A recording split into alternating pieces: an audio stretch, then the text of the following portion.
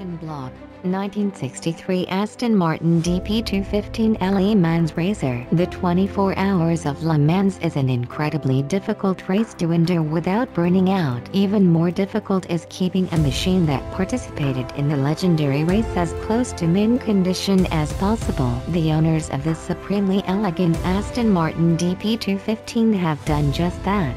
And now the pristine machine is heading to auction. In 1963, Aston Martin built the Aston Martin DP215 prototype to compete at Le Mans. Among the first two cars ever built going over 300 km per hour, 198.6 mph, on the Mulsanne strip straightaway portion of the track, the DP215 didn't manage to finish the 63 Grand Tour, but it still holds a place in the Le Mans record books. The DP215 remains with its original engine, rebuilt in 1992, and same Type 5-speed gearbox. It has only been driven 300 miles since 1992, and Sotheby's avers that the DP215 will still generate the 330 horsepower that it first promised when it arrived more than 50 years ago. Though the DP215 failed to accomplish its goal of taking down Ferrari, it still remains as iconic and beautiful as any car we've seen race around the Circuit de la Sarthe. The DP215 is estimated to sell for around $20 million.